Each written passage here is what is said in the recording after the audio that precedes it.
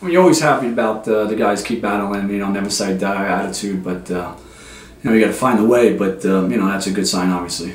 Yeah, it was a tough loss. There's not many games left, and we're behind, and we gotta make up some ground. We gotta win these games, and it's good to see it. We're battling, but we gotta come up with some wins here. In the next couple of games. We were tied with going into with Lorin, in our bullpen, so we were happy about that. It just didn't work out tonight. Well, it was we have a good team. We're going to be in every game. Usually we're in the game, and we're still fighting. And it was, the game's close. They got us today, but we got to come out and figure out how to get a win these next couple games. Absolutely. It's a tough loss tonight, tough one to swallow. They're all tough at this time of the year, and we definitely need to come out tomorrow with the win. Oh yeah. Tomorrow is definitely must win. Every game's must win.